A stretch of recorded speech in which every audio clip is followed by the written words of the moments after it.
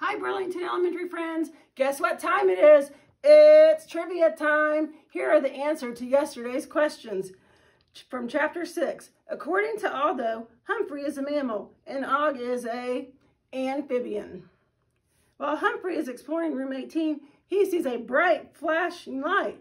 It turns out it wasn't Aldo with his flashlight, it was lightning.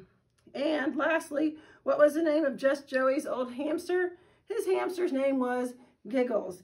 Kindergarten, the answer to your question was Humphrey is a mammal and Og is an amphibian. Here are the questions for chapter 7. Humphrey's heart does a little somersault when Golda Miranda says what to him? Who takes Humphrey home for the weekend first?